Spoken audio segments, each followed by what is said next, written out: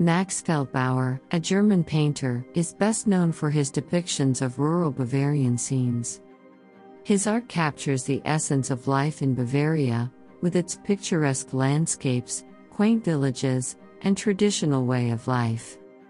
Born in 1869 in Munich, Feldbauer was associated with the Munich Secession, a group of artists who sought to break away from the traditional academic style of painting and embrace more modern forms of expression.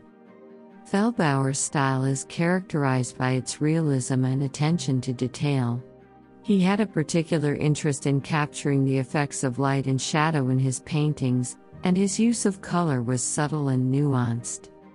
His rural scenes often featured farms, forests, and small villages, and he had a particular fondness for depicting the people and animals that inhabited these places. One of Feldbauer's most famous works is his painting The Alm, which depicts a group of cows grazing on a mountain pasture. The painting is notable for its vivid colors and the way it captures the light and shadow on the mountain landscape.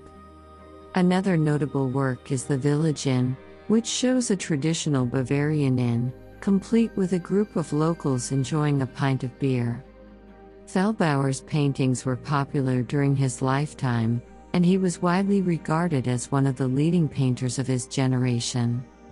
Today, his paintings can be found in galleries and private collections around the world, and they continue to capture the imagination of art lovers and admirers of Bavarian culture.